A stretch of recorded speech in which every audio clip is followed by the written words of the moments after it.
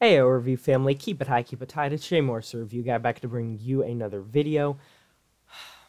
One thing that I try to pride myself with this channel is I try to be straight up with you guys. If there's an album that I'm not gonna, really want to lie about, I will come right out and say if I genuinely just didn't enjoy something. And that has caused some of the videos that I've made with the worst, dislike to like ratio. And that's perfectly understandable because music and entertainment and art in general is extremely subjective. And I was very outspoken that I wasn't a big fan of Ghost's new album, big fan of their past work, but prequel, however you say it, I just wasn't a fan of that album. I've even went back to it and given it another chance. I wasn't big about it.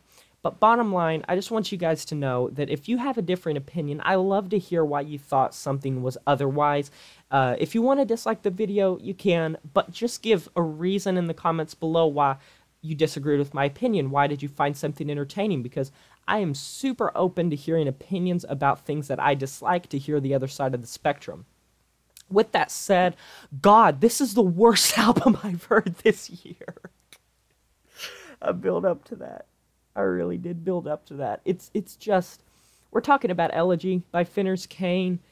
It's so weak. It's by far the most mind-numbingly mundane album that I've heard all year, hands down. I wasn't a fan of Shinedown's new album. I wasn't a fan of Godsmack's new album, Jonathan Davis's album, Ghost's album, the new Skeleton Witch album I was iffy on. But boy, does this take the cake. So, Finnr's Kane, they're an atmospheric black metal / doom metal band, black metal band. They're just basically a black metal band with some atmosphere added that has released 2 albums before this. I'm going to be honest, I haven't listened to much of them in the past, so I can't really comment on their previous material. But this is a 7-track atmospheric black metal album with literally the most boring, unexperimental atmospheric black metal that I have heard pretty much ever.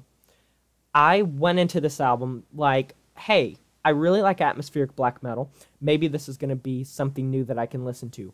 But I was so wrong, and this album is so weak on so many levels.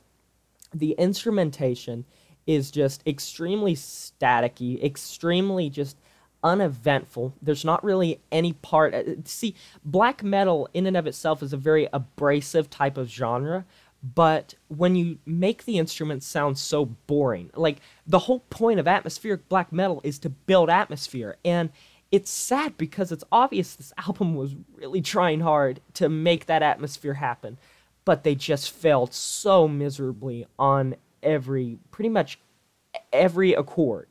The vocals, they're pretty atmospheric black metal 101.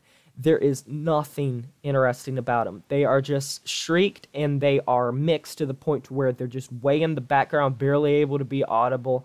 And I have to say that the mixing, even for a black metal album, even for an atmospheric black metal album, is extremely weak. I felt like it could have been done better. I mean, there's not much I can find that's good to say about this album.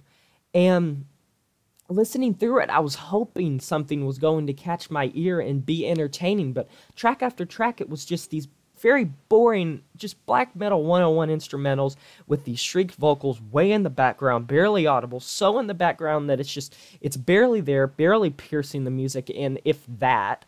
I mean, I'm trying my best here to try to find a redeeming quality about this. But I can't even say it's a good atmospheric black metal album because I've heard better atmospheric black metal albums. I have heard so many better atmospheric black metal albums, and just black metal albums in general, even some this year, that truly surpass this album in spades and do what this album was genuinely trying to do.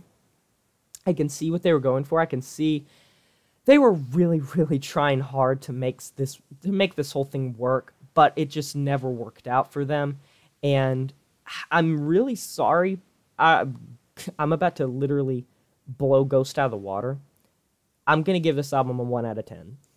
It's by far the weakest album that I've pretty much, I know it's harsh, but maybe ever heard. honestly, genuinely might be the weakest album I've ever heard. Definitely the weakest this year. Definitely the most disappointing this year. And the sad thing is I've heard nice things about this album recently, and I don't know where they're coming from. But if you enjoy this band, if you enjoyed this album, feel free to post in the comments why. It just wasn't for me. I couldn't find anything here that I was interested in, and don't think that I'm not into music like this. Wolves in the Throne Room, they're one of my favorite bands.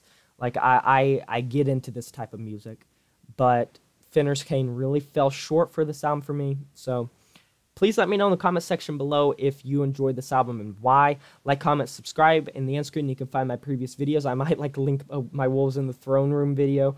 But yeah, I will talk to you guys next time. This has been Jay Morris, the Review Guy, and I'm signing off saying farewell.